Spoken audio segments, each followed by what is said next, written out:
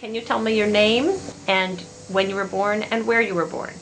My name is Mary Ann Chavez, and I married a man named Montañez. So I use Chavez-Montañez. I was born in 1936, July 16th, 1936, and we were living in Pasadena at the time, and my parents were born in Pasadena because they were born at home with a midwife. Oh, wow. Were you born in a hospital? I was born in a hospital. And my mother thought that that was really great because so many people were born at home. But now I kind of think, I wonder about that. That's so great. Well, I wonder, people were born at home just because it was different times and that's how it worked?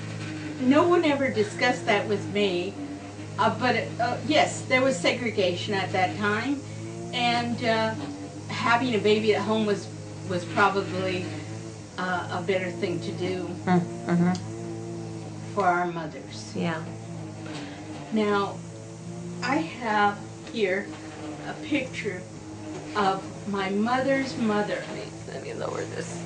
And she was called Francisca Huerta. That was my mother's maiden name, Huerta. And this is her family, part of her family right here. Uh-huh. This is her as she was younger. This is her at an older age. She was being trained as a healer in Chihuahua, but my grandfather came along and brought her over here, and so she was a sobadora, which is a person that dispenses healing massage. Oh, wow. So, and poultices, and I used to go in my radio flyer wagon down to the Rose Bowl where my grandmother and my mother would pick herbs and other things to use for healing and wow. for different things. As you mentioned before, it was a time of segregation, so we all used a lot of home methods at that time. And also, Nazaria Montañez, who was my mother-in-law, and Senora Tellez were both midwives and healers and massagers too. Oh, wow.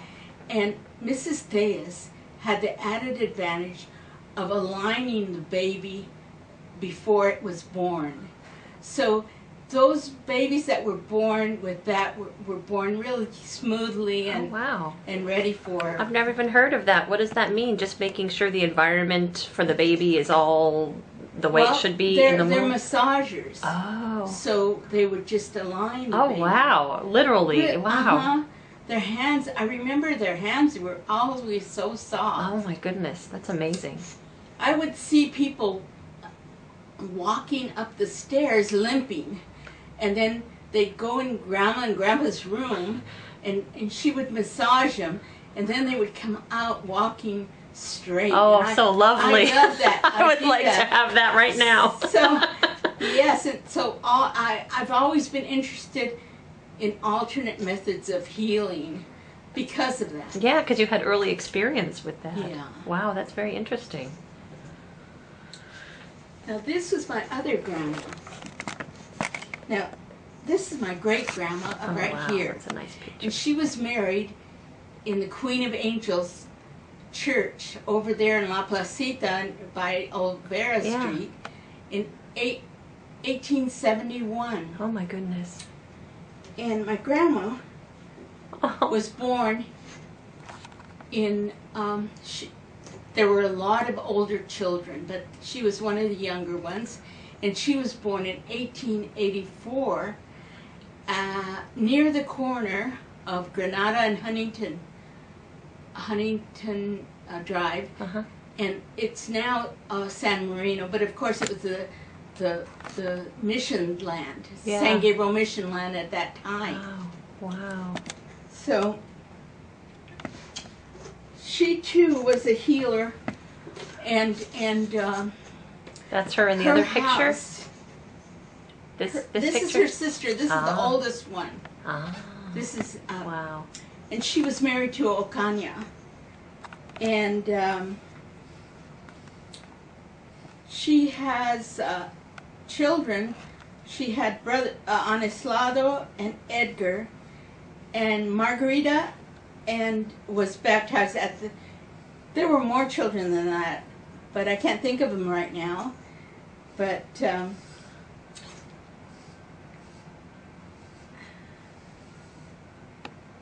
her father was Isa Mendivas, and this is Josefa Trujillo. Josefa. And they probably came from maybe Arizona by way of New Mexico. Mm-hmm, mm-hmm. That's the path that most people took. This is Grandma too, and this is her friend, and they've stayed friends forever. And Wow. she used to come and pick them up. This is my father's godmother, and she used to come and pick them up and take them in a wagon with a horse and buggy to the Eagle Rock Park. This was another cousin.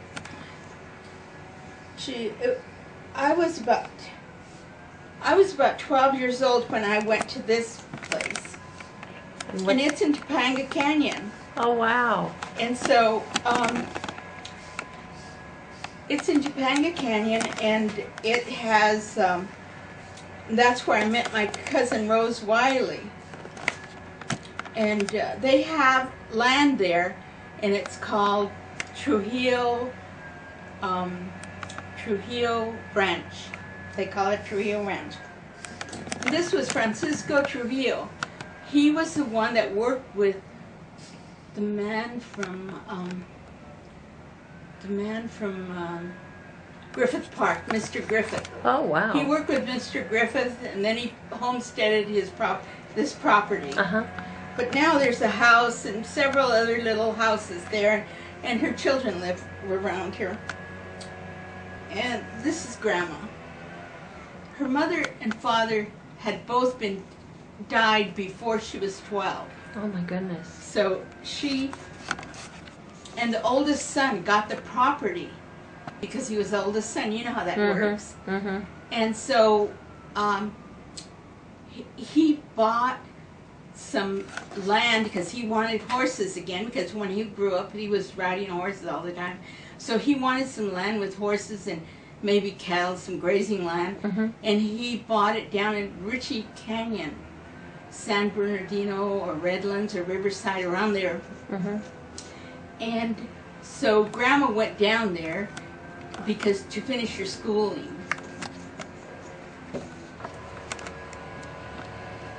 This is a picture of Grandma. She probably lived on Del Mar and Fair Oaks, around that area at this time with these size kids. Mm-hmm.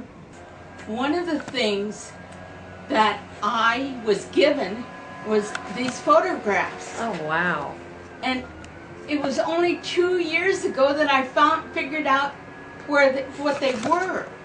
I asked people that I thought maybe it was a play with all these costumes and these characters. But no, it wasn't. It turned out to be a fundraiser at the Maryland Hotel by the Shakespeare Club. Oh, wow. And they were trying to raise money to get that place that they have on Grand now. Oh, my goodness. And so I've written a story on this, but at the Maryland Hotel they let them have the run of the hotel, and so they had a lot of different booths, like hanky booths, doll booths, basket booths. They had everything you could think of, and even that fish game that we all played. And so it turned out that there wasn't a play. And it was so windy that day, you know, it was just terribly windy that day, and so they were supposed to be out in the patio, but they found a stage for them inside. And what they did was entertain. Oh, wow. And these two angels right here, they sat on each side of the stage while they entertained.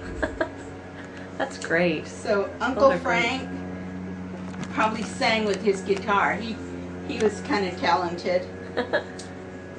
One thing about my grandma's family, my dad's side of the family, is there was always music. There was pianos and a violin and guitars, and they were always singing and entertaining, and we would write plays. The grandkids, we would write plays and act them out. She had burgundy curtains by that time. Oh my goodness. At 900 Wooster. And she had burgundy curtains, and she would lower down the curtains so that we could make our play, and then we'd announce it and act out and everything. That's great. I was usually killed off right away. I was one of the younger ones in that group, and I was killed off and laid down deader than a doornail on the floor.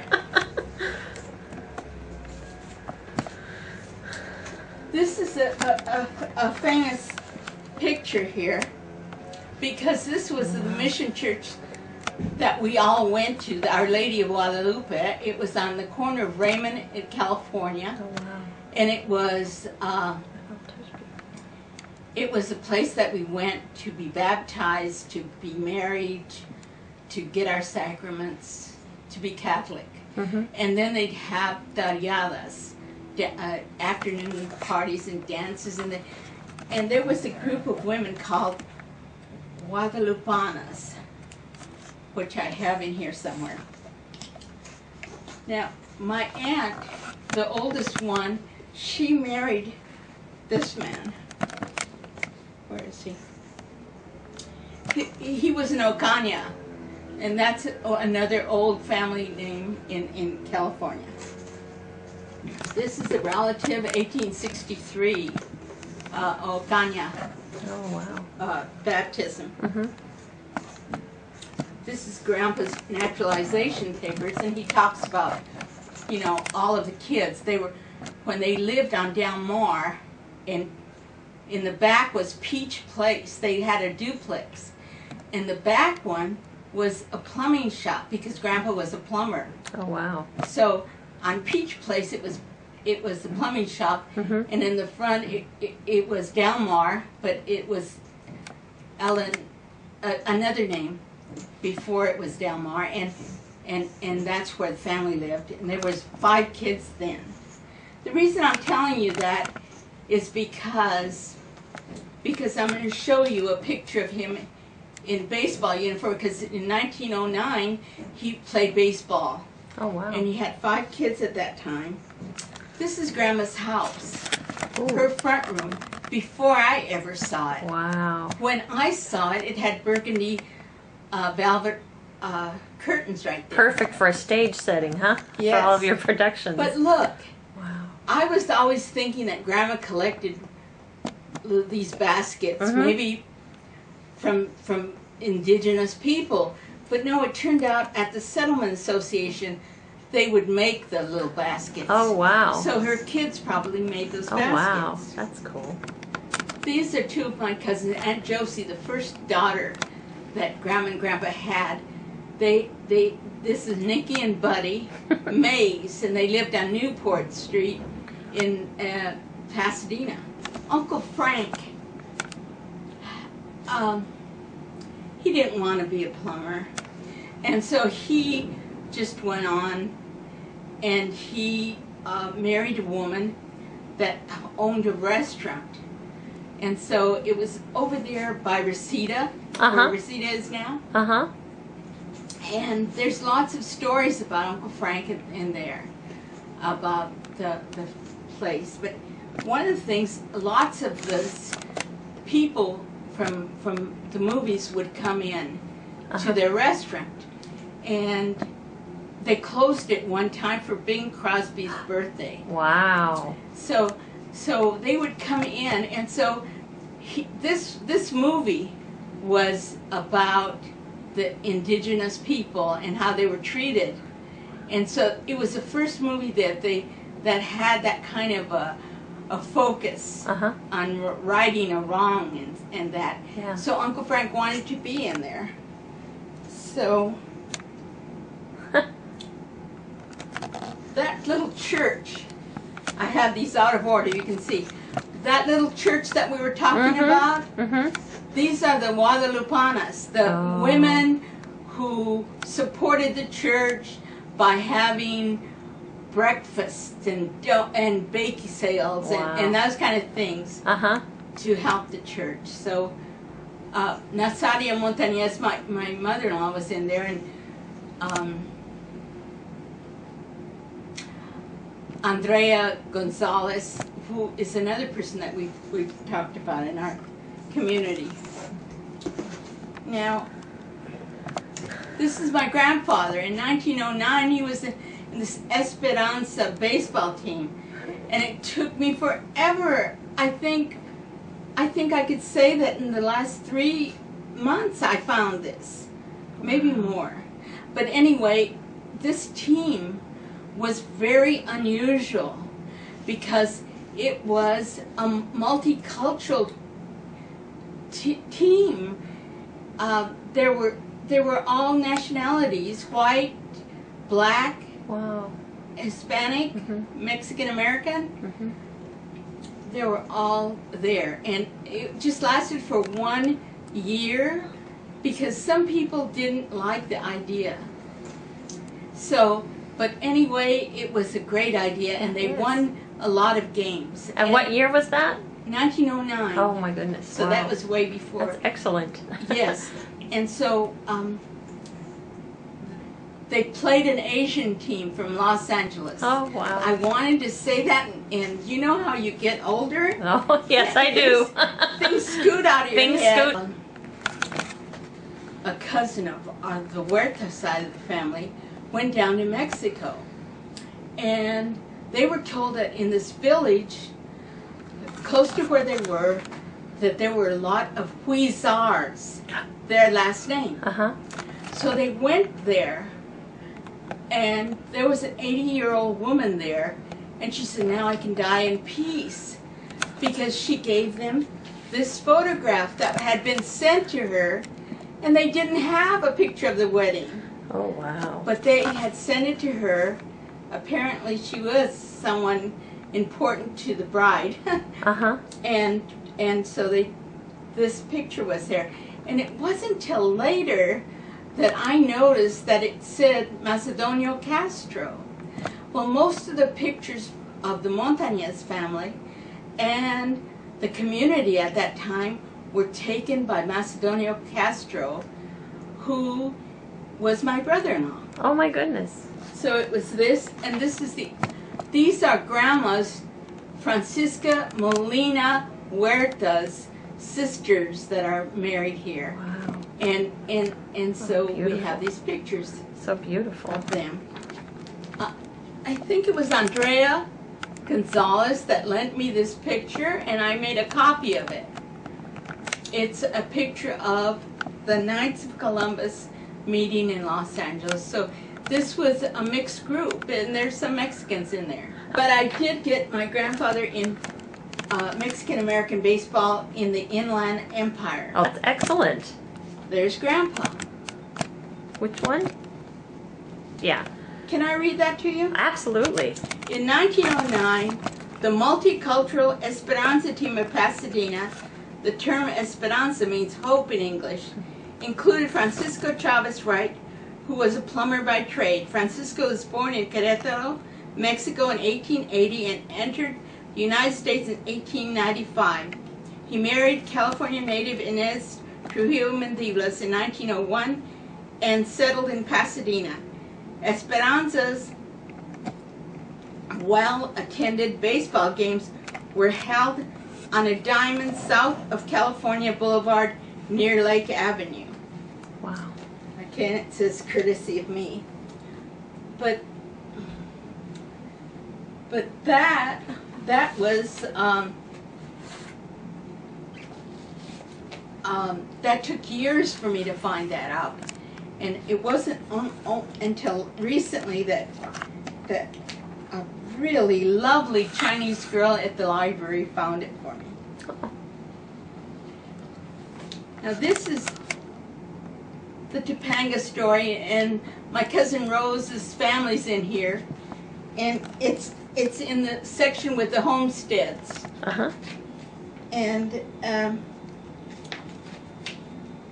it's this page, these pages, and they've revised this, and it's up to date. But you can ask the librarian to get it from the Topanga Canyon Library. Like interlibrary loan. Yeah, yes.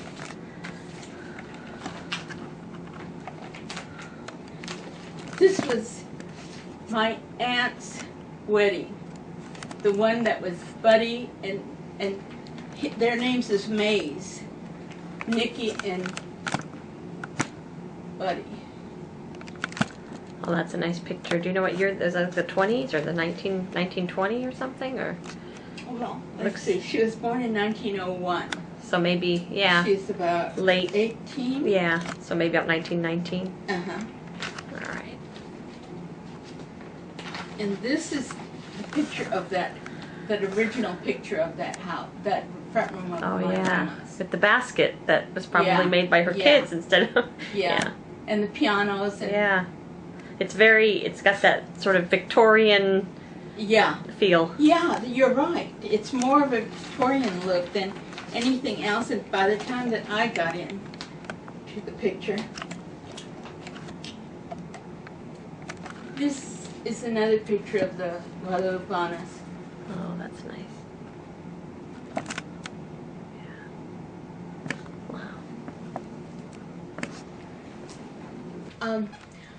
I've neglected to talk about my sons.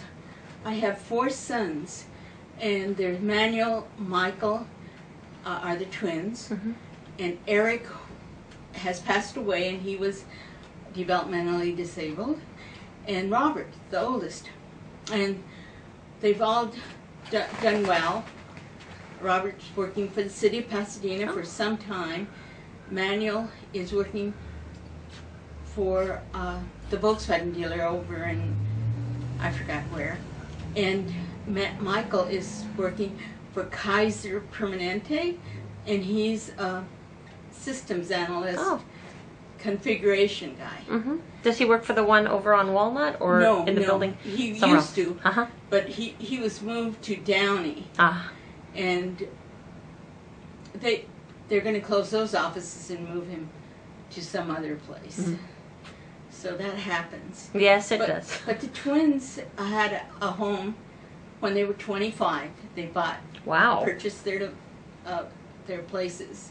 Wow. And so they've done well. They're hard workers. And then Robert, after my mother passed away, he bought her house. Oh, that's nice. So I feel really good about all of them. They're all, Michael lives in Long Beach. I don't get to see him as often as I used to. But I'm afraid that everybody's so busy that I haven't had a family portrait. And so I'm going to get a family portrait, and hopefully you can interject it in here somewhere. Yes. Okay. In the 80s, I worked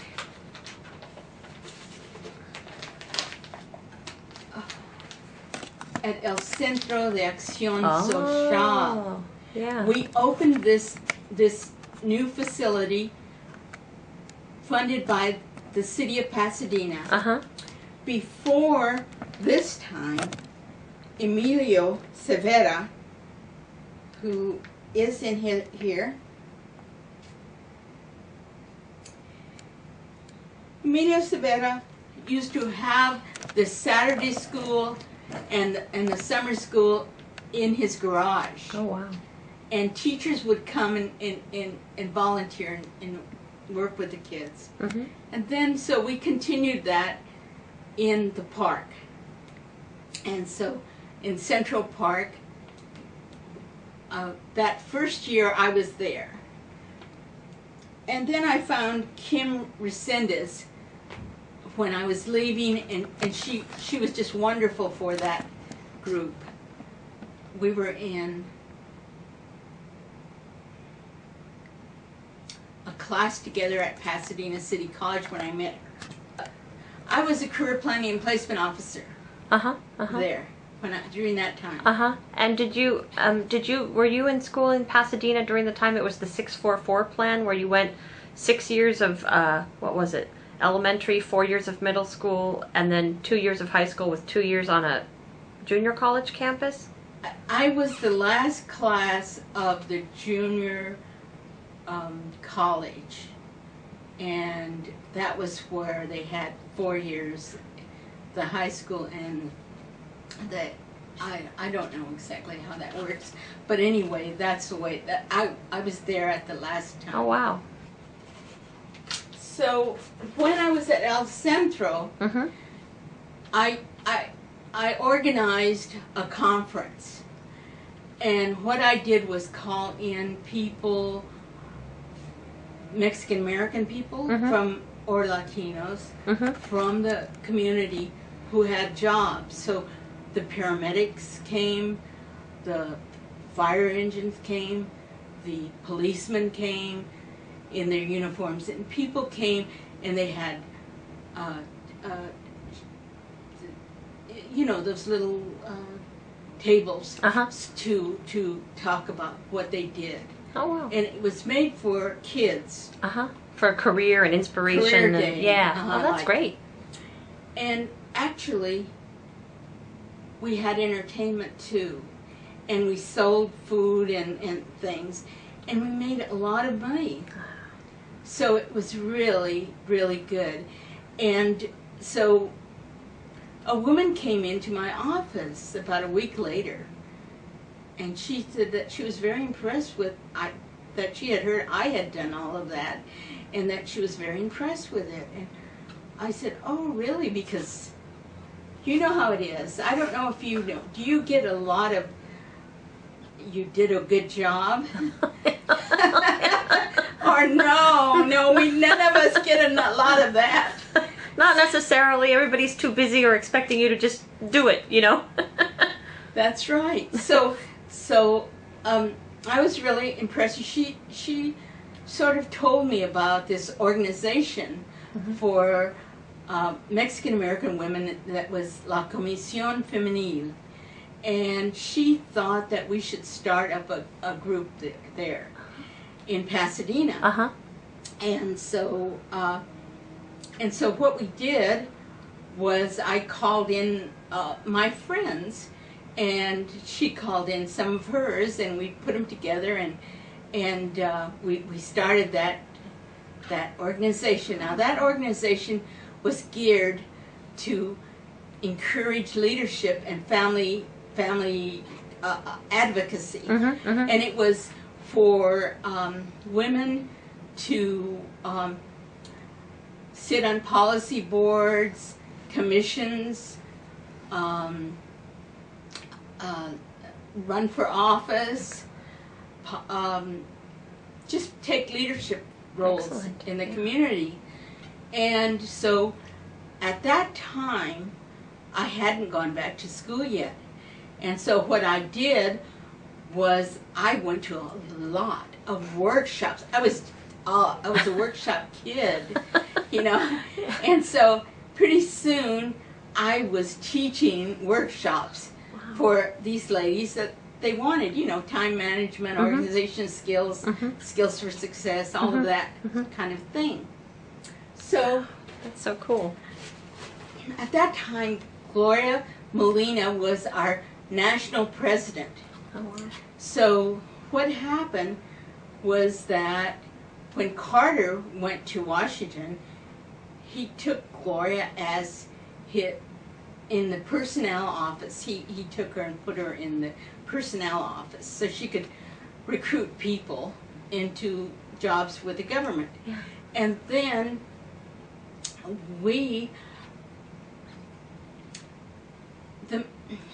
she really wanted to come back to California, LA, and run for assembly, But the male politicians, they just kept telling her, no, maybe next year. Mm-hmm. You know, they were all men that were running for the... So what we did was gather people in this house, and we raised $5,000.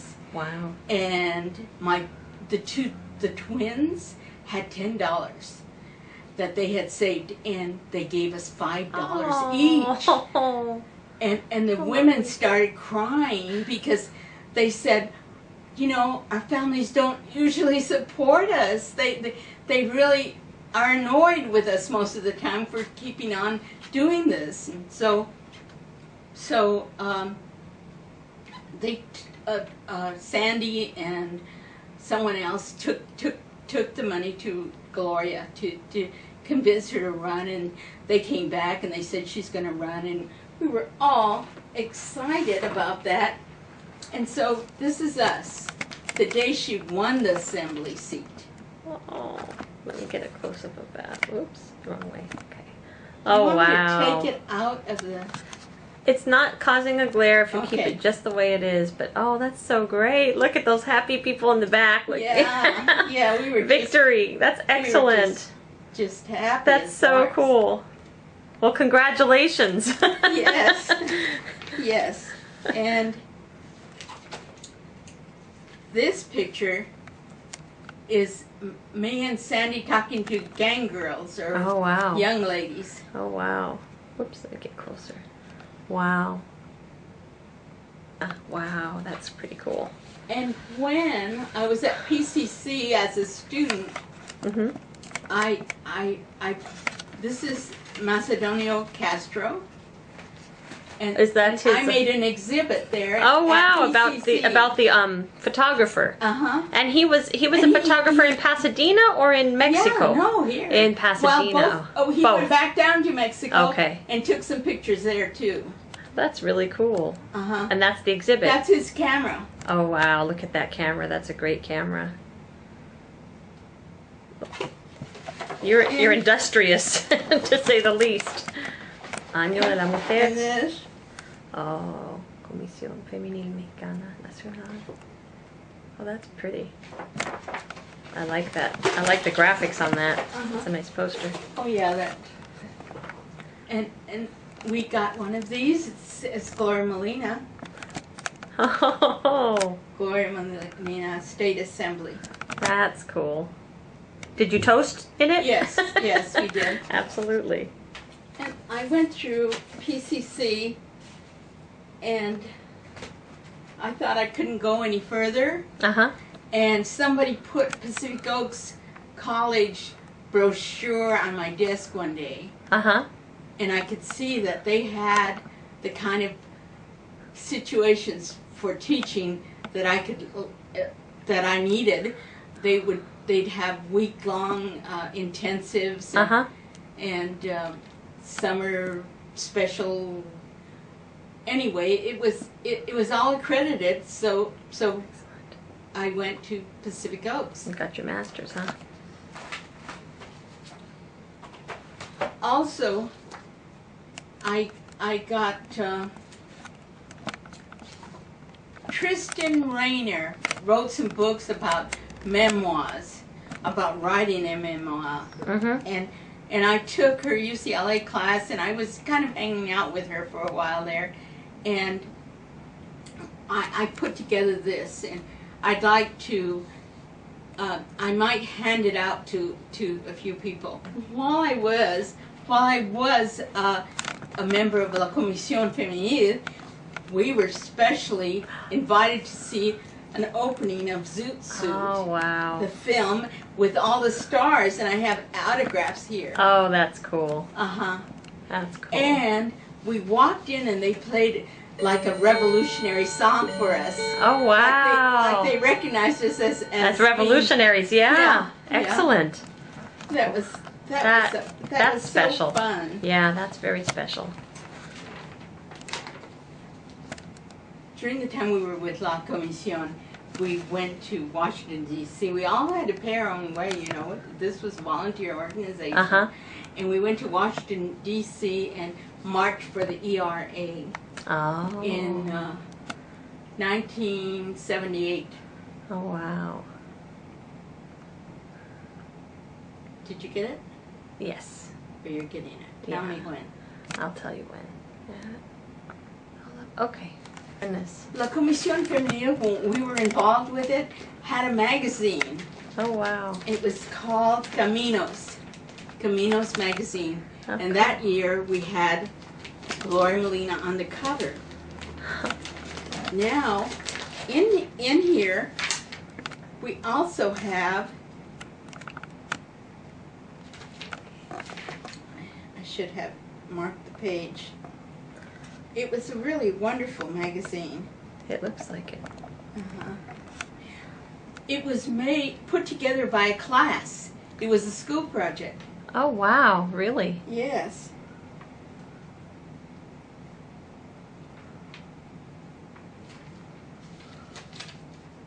Here's Leticia Quesada, who ran for office also. Uh-huh.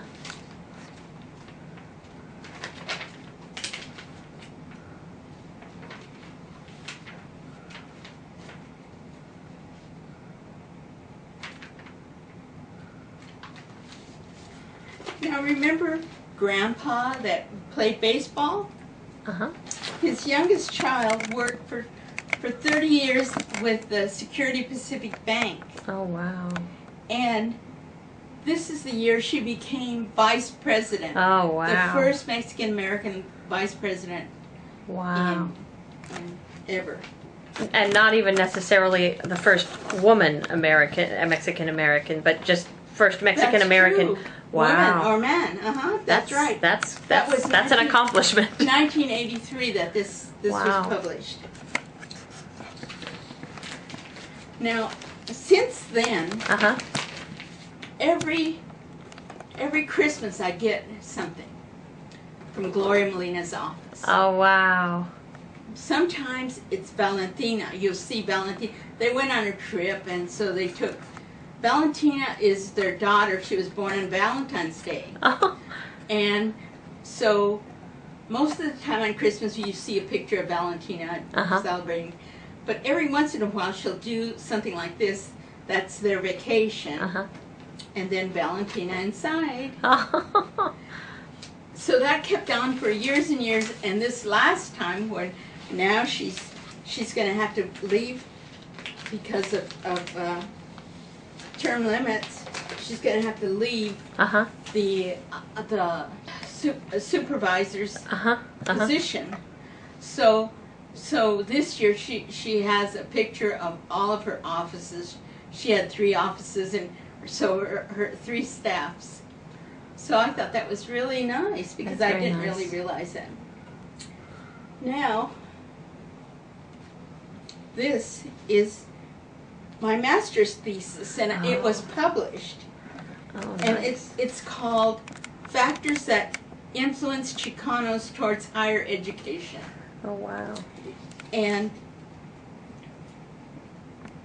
so I just interviewed people and found out why they went to college Uh-huh. Uh-huh. and how did they. And one of the things I found out was that nobody ever gets attaboys. Nobody ever gets those. And especially people that go out in front of people and talk, or the leaders, they never get it. They usually get criticized instead of that. And so that's what my thesis said, that everybody should be encouraged. Yeah. Yeah. Encouraged to do things. Yeah. And not encouraged just to be themselves like they are now, Mm-hmm. or they were, but people are saying not to do that now. But that's what I've always tried to do, is encourage people, and that's what I did with my workshops and all of those things. That also during that time at PCC, Mm-hmm. I I was a part, I continued with presentation, workshops, lectures for my students and alumni, and later on there was funds for Latinos, professional development programs. So I got in on that, and I got extra money, which was always needed, and it was called the Communications Network Program, and we went with a group of people to some of the colleges and presented that. And there was a man at PCC whose name was Oscar Chavez, and Oscar and I got together and we made a cassette, and the cassette was one of those meditating tapes where while you're meditating you're thinking of what would be really good for our students, what would encourage them, to finish their classes. And so that's what we did. So it was really kind of nice, I thought. This is one of those pictures of the Montañez family that I married into. Ah. And this picture was taken by Mr. Castro too. And this is them also when they were. It doesn't have a date though. It's your husband's family, right? Yes. Yeah. Oh. This is my sister-in-law's wedding. Oh wow. And I'm in it, and so is my husband. Oh wow. This is Tilly and Freddie. I like that. It's a nice picture. Naughty was I became a commissioner for LA County Commission on Disabilities. Oh wow. And it's really kind of cute. I'll give you an insider on that. A man kept calling me and addressing me as commissioner, so I would get used to that. Oh wow. You know, because many of us, this was the first time we were commissioners. And so that was good. How long was the term for that? Well, it was as long as I wanted to Oh. be there, and so it was really good. One of the things when you're when you're working for the Department of Rehabilitation, as I was, and my time as doing that was there were lots of things that you were involved in, and one of the things is I was just, you know, feeling bad because a lot of people were really mean to me lately. So the man that has that program, he gave me this, and it tells you all about leadership. It tells you all about leadership and the penalty of leadership. And, yeah, the penalty, the real truth about it. Anyway, I really like this man because he listened to me, and I lots of times I have good ideas, and he gave me credit for my ideas, you know, and he wrote me a letter, and it said that I was a visionary, that I had improved their program. Oh wow, that's excellent. Well, thank you for that work. Yeah. No, well, thank you for that. So this is an example of things that I was doing. This is the example of the communications network. These are the programs. Dr. Scott, it's on the cover. When I was a student at PCC, sometimes I'd go back and forth because of having these all out of order, really. When I was a student, I showed some of my pictures to Dr. Leary, who taught a class of the Southwest. And so I think he wrote an article that was published about my photos. Oh, this is this is when they told me that I was a visionary. We credit Mary Ann for her vision and for pointing us towards a new training model with targeted groups. That was so nice. That's wonderful. I think. Yeah. Also, they cut back. I was 11-month employee, and I was cut back to 10 months. So what I did was I just wanted to figure out how do we get our money? And so it turned out that we get our money from the legislators. So I started of course I didn't get credit for it. I was a staff member. Mm-hmm. But I started the Legislative Contact Committee, and I would call and pester legislators until they came on our campus. And they would give them a tour and some food, and this proved really good for us because we were able to rebuild our gym Mm-hmm. and the library Wow. somewhat. So, and Dr. Scott was our superintendent at that time, Uh-huh. and he eventually became an assemblyman and a senator.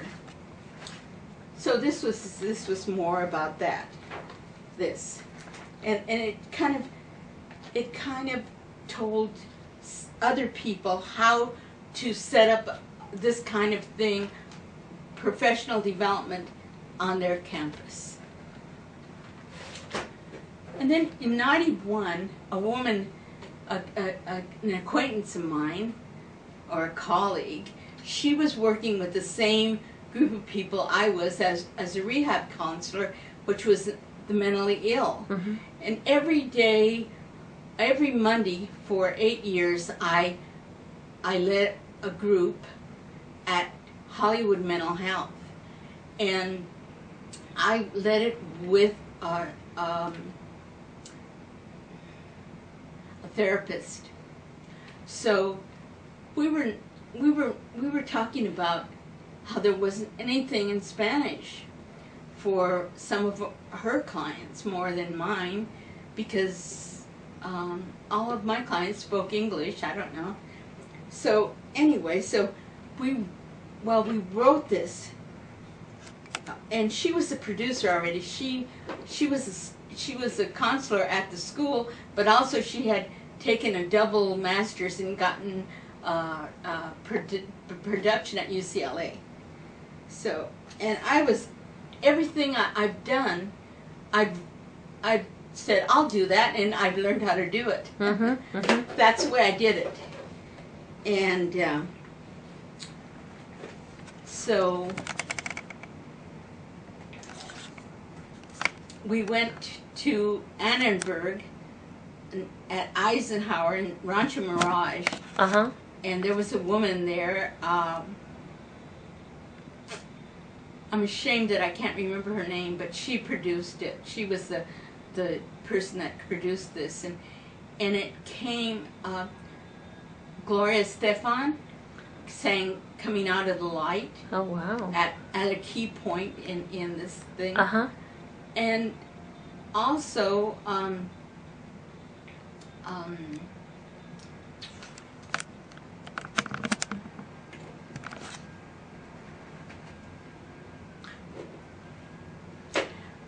we won a Silver Angel Award at Roosevelt Hotel Oh, my goodness.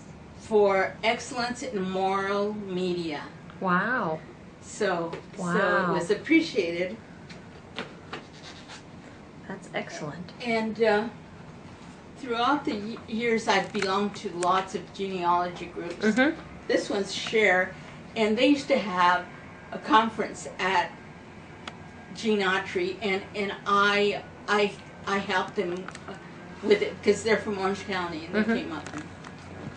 And then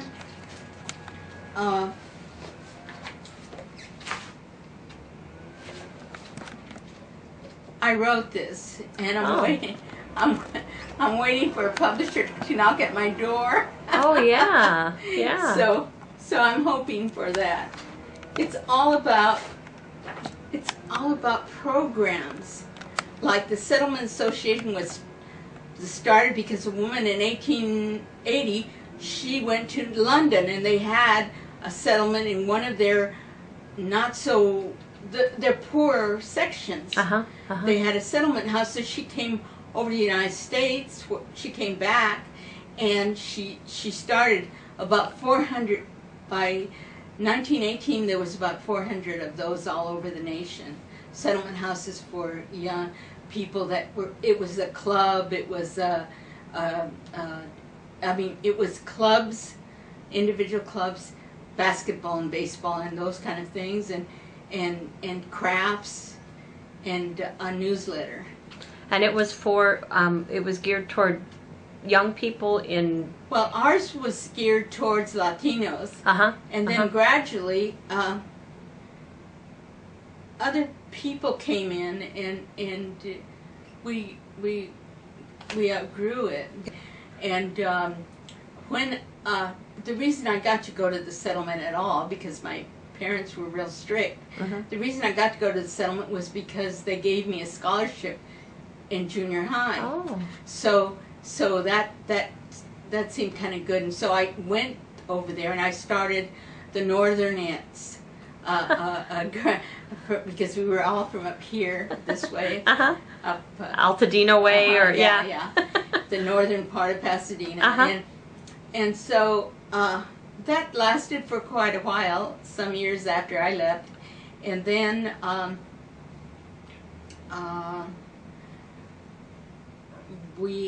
went to that after high school.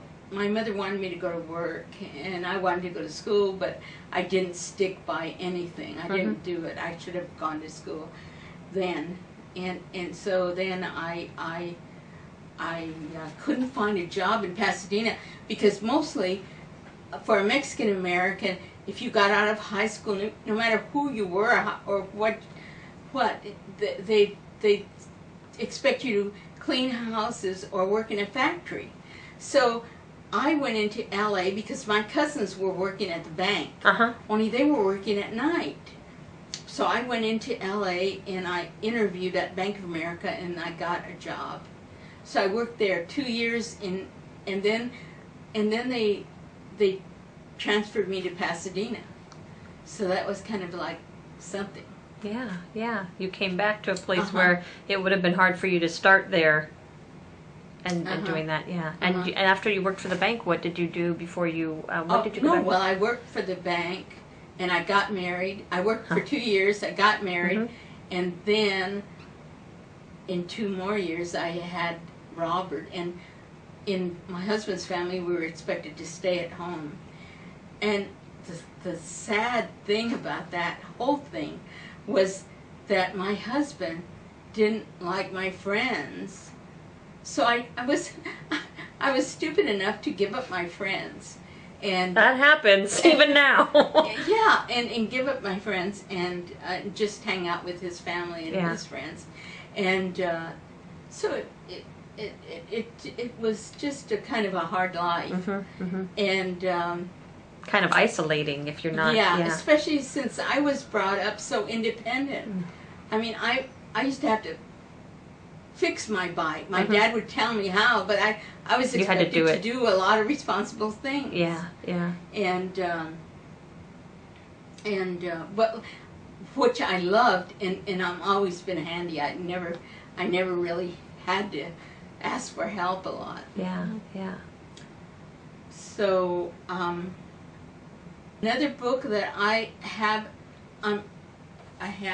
in my mind is one of those careers, skills for success kind of things that I've read so many good ones lately that I don't even know if I will do that. But anyway, But you have experiences that might lend themselves to an angle. Oh, you're that, right. Hasn't been addressed. You're right. Discrimination kind of things, that I didn't really talk about. I was raised to be independent, and then I turned into this docile I think that happens a lot even now, But at the same time, there's a third book and when I went back to school, I had to go back to get an AA, Mm-hmm. and then I got a BA through life experience, and then I got the master's. Mm-hmm. And it was a lot of writing, and that is so great because it made writing my thesis so much easier. Oh, yeah. And I like that about Pacific Oaks College, that they allow you to use your own experience as class projects. Mm-hmm. Mm-hmm. How you would define, through your life, how would you define community for yourself? Do you identify strongly as both a Mexican American or a Latina woman? As a woman, is Pasadena a part of that definition for you, or? I belong to PALAC, Uh-huh. Pasadena Area Liberal Arts Center. Mm-hmm. Mm-hmm. I belong to Pasadena History Museum, Mm-hmm. Museum of History, Mm-hmm. Mm-hmm. and I belong to Huntington Library for years and years. Wow. And I was docent there. You have strong roots. And I took Here. art. When I was around 12, Mm-hmm. I used to walk from the house on Walnut Street to the Pasadena Art Museum Mm-hmm. before it was the Asian Museum. Uh-huh. And I used to take drawing or painting or what Wow. there. So I was always brought up to be very independent. Mm-hmm. Now my sister was always with someone, and I notice a lot of women are like that. They're with someone and they can't really go by themselves. And I think it's so good, but it is a dangerous time right now. Mm-hmm. And there are women snatched up and murdered, and there's so much going on. New Yorker has an excellent article on that I've been reading little by little. Mm-hmm. But there's thousands of women that are abused, and really, we're the mothers of all of those men that abuse. And what is that saying about our mothering skills? Why do we let our boys be conditioned to be so toughy? On the day Cesar Chavez died, I went and marched over in King County. Oh, wow. We went on buses and then Mm-hmm. we marched to hear people talking about Caesar. Yeah, yeah. And I had gladiolas and a red and black flag Uh-huh. and something else in my hands. And I think I put that flag away, but I couldn't find it. I would have brought it out. You would have shown it. Uh-huh. I was also the founder of the Mexican American History Association. Ah. One of the founders. Yes, There's yes. a lot of founders. Yeah. I can. I was born with a sense of justice, and in kindergarten, I spoke up on behalf of a black girl that was getting treated differently than a white boy. Wow. And the teacher taped my mouth and sat me in the corner. With tape? Yeah. Oh my I goodness. don't think I ever went back to that class. Oh my goodness. Uh-huh. No. Wow. I don't remember all the commotion that must have gone on after that. Wow, and that was in kindergarten. Kindergarten. You really were born with a sense of justice. Uh-huh. That's amazing. I say right here, she came at me like a steamship and taped my mouth. Goodness. Goodness. My mother said I had other kindergartens that I went to before I went to St. Andrews, where they put me. And, Uh-huh. and the Catholic churches weren't racist, as far as I know. Uh-huh. But anyway, the schools were. Wow. And so I didn't put that together until I was old, though.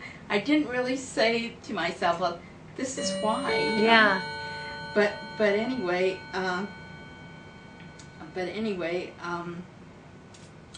so I don't remember any of those other schools that I went to. My mother said they had taken me to other kindergartens. Wow. But I guess similar things would happen.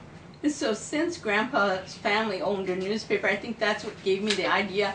I was on the Hilltop Echo in junior high, and I was on the Mustang at John Muir. I joined an oral history group at the library in the 70s. And in the 80s, I joined Southwest Oral History Association, where I still belong to them. Oh, yeah. One of the most priceless things I remember was going to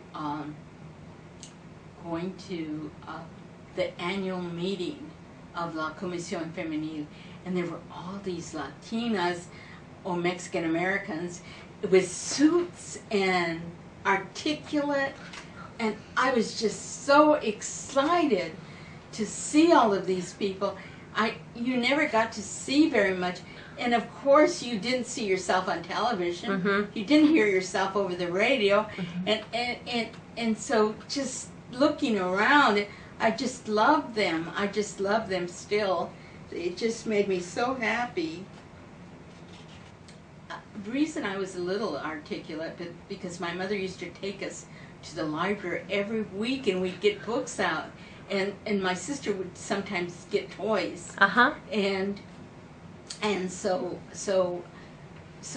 when I went to the Bank of America, they tested me and they said I had a good vocabulary, and I always wonder, I was so timid, I didn't ask, well, what does that mean? What does that mean to you? Yeah. What other jobs do you have here?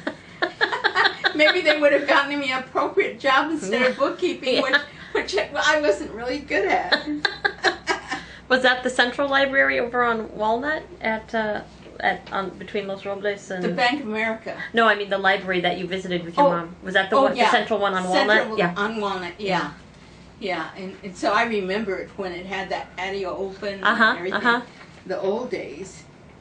My mother used to go to the library that's at Memorial Park that just has that little... Only the arch is still standing. Yeah. So, and she went to the Girl Guides over at St. Elizabeth's Church. Wow. She always liked the Girl Guides. When we went to those women's group, we met Bella Abzug and Gloria Steinem and some of those big names. Big names, women. Early on, I wrote 7 poems, and they were published in an anthology at Santa Barbara University. Oh, wow. I taught career planning and placement. I think that everyone should take the class like that. And one of my students wrote me a letter, and she said that when she first came in, she thought she had no options to my class. And then later on, she thought she had 500,000 options. And then at the end, she said she had 5 good options to pursue. That's perfect. It's perfect. It's a perfect arc. Yeah, absolutely. And one of the things that I did that other people weren't doing, because I like technology, and so what I did was videotape my students before and after the class, and they all had improved, and I improved. I saw myself, and I was jerking my hands around really silly, and so I thought, this is a good thing for me to see, because from then on I kind of held my hands in that year that we that they cut back the programs. I thought, I wrote a proposal to continue, and I wanted to, because there were people that were let go, and so I wanted to help them get jobs. So I got, my supervisor was Lisa Sugimoto, and she got she did this for the faculty, and I did this for the staff. The thing I neglected, and no one told me until afterwards, I didn't ask for more money. I should have asked for more money. Wow. But I didn't. But you managed without more money, huh? Well, I did. Yeah. I did because I paid off this house in the 80s. Wow. the Department of Rehabilitation is really good, and there's money out there for people that are disabled, and I had $84,000 to spend on my clients every year, and I could buy them books, tuition, clothes, childcare, any of the things that they might require. Wow. So there's some good programs out there, but you just have to go and find them. Yeah. In the 90s, I had to leave work suddenly because Eric was ill and he was just running down. Now, one of the things I did for Eric was I would take energy healing classes, and I worked with a lot of people that did that. Mm-hmm. So we would go and get our energy stabilized and stuff, and so I still do that now, and I work on myself. I take Reiki classes from Laura Davis, who worked with me at PCC and is now teaching that. Oh, wow. And the other day I took Crystal and class, and then combined with the Reiki healing, and I have a drum, and I took the drum class also. Now, I don't know how that prolonged my son's life, but it might have, because I was always doing that. I was always working on it, and so I would just like, and I took pranic healing from Master Ko, and he is remarkable. He has given people back their sight. Wow. He's been on television, and so I think there's a lot to that energy healing. Well, and you have generations of experience in your family. That's true. You know, it That's runs in your true. blood to see those other forms of, you know, of healing. Yeah. Yes, my grandmothers. Yeah. My grandmothers were doing that, and so I felt that I could do that, and I could share my fault. One of my faults is that I'm so sensitive, and I get my feelings hurt easily. Mm-hmm. So sometimes when things don't go right, I just back away, and I'll just stay away from people and stuff. But anyway, I'm just enjoying my old age, and I have the boys over on Thanksgiving and on Christmas. Uh-huh. And we make tamales once in a while, Uh-huh. and I think that all in all, it's there's been challenges, but I think that without challenges, your life is kind of bland, and I think I've enjoyed my life. Excellent. Well, Uh-huh. you've done a lot of interesting things, and you've had a lot of interesting perspectives that you've shared. So, thank you. Thank you. What are you proudest of in your life? My boys. I just every time something good happens to them, like a promotion or they get a raise or something like that, I'm overjoyed. That's lovely. Because although I don't feel that I got all of the promotions I deserved, Mm-hmm. I can say honestly that I was told to apply for different jobs, and I didn't do it because I was so stuck on one of my projects that I was Mm-hmm. doing. Mm-hmm. And that's so silly. You Yeah. have to think ahead. Yeah. And go for the opportunities as they come your way. Yeah. Who or what has been the biggest influence in your life? Well, I had a lot of influences. My grandmothers, I suppose. Mm-hmm. I've always gone back to them and Uh-huh. their herbs and their energy healing and their Yeah. and their massaging. Yeah. My mother was a strong woman, and she worked really hard, and I didn't realize that until later, how hard she worked. Our pillowcases were always ironed. She worked. Wow. And she would make these beautiful meals, these beautiful dishes, you know. They would look so beautiful when she would serve us, you know. But she didn't teach either of us to cook. So whose recipe for tamales are you using when you? My mother-in-law. My mother-in-law would come over, and we would have a great time cooking,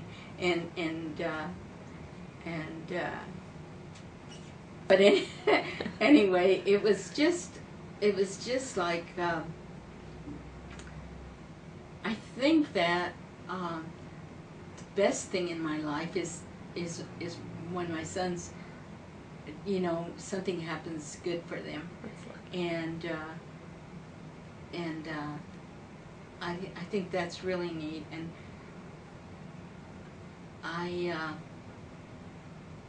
I've had some things. I had thyroid cancer and skin cancer. Oh my goodness. And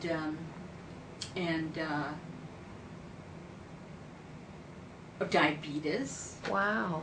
So well, you look great. Whatever you've done has. I seriously exercise, and I try to be a vegetarian most of the time. Do you have any classic family stories? Oh yes, my grandfather used to take the family to Oak Grove Park. And so they would be in a Model T or Model A or something, and they'd be going, and so he'd tell them a story just to keep them all quiet, and he'd tell them a story about the ancient Incas, and they would run across that causeway and deliver things to the emperor, and they could run so fast that they could scoop up a rabbit and have it skinned by the time they got to the next relay. Wow. So my Uncle Frank was seen running into the bushes at Oak Grove Park. And so his dad went over there and said, "Frank, what are you doing?" And he said, I'm if those Indians can do it, so can I. That's cute. I like that. That was one. And my cousins all are high achievers, I think. Adrian, she passed away last year. She was a lawyer, and she married a lawyer, and they lived over in down in Orange County way. And my cousin Evelyn, she is still volunteering at the I forget what you call it in Long Beach about the fish. Oh, the aquarium. The aquarium. She volunteers there. Oh. Still. Wow. And she also takes care of a husband that's kind of disabled. He was disabled as an adult. He was in the service. He was working for one of those like McDonnell Douglas for years, and so she and my cousin Lillian is recuperating right now, but she's always helping people and helping students, and she still has them come over, and she still helps them, and she has a whole large family that plays. There's one boy that plays a lot of instruments, like actually his dad also, her dad also played a lot of instruments. And my cousin Gil, who's a quiet guy, and he likes to go and visit cemeteries and looks up all of our relatives. That we have a lot of relatives, and some of them are buried at Mountain View. And my cousin Dan, who lives in Orange County, I get to see him every once in a while. My cousin Beline, who lives across the street from Cerritos. For a while after I left Pasadena City College, I worked at the Department of Rehabilitation, but at night, 3 nights, I would go down to Cerritos and work there, Cerritos College, at the Multicultural Center.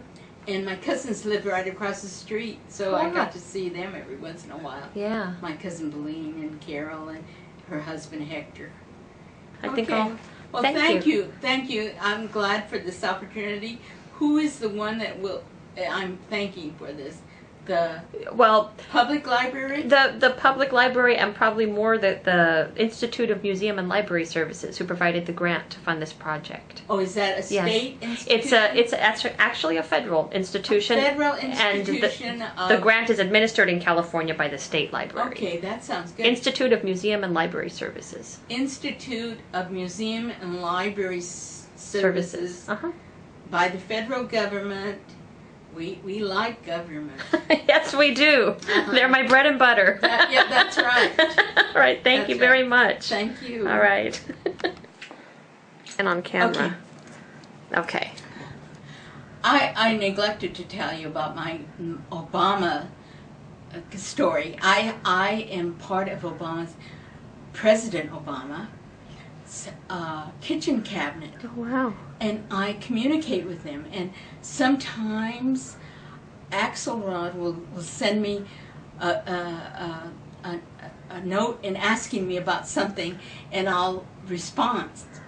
For instance, one of my issues is that I like Hillary and Bill Clinton, and I was for them all the time that they were president until they did that NAFTA thing, which took all of the jobs out of the country, and I'm really worried about that, because it just bothers me so much that we're all servants, and you know, what's the difference with a servant and a slave? I mean, that's really kind of close by, and so all of our manufacturing is going to out of the country, and people in other countries are being exploited. They buy the children and start them sewing. It's just despicable. And so that's what I wrote. He said, what can we do about jobs? And I said, encourage them to start jobs and keep them in the United States.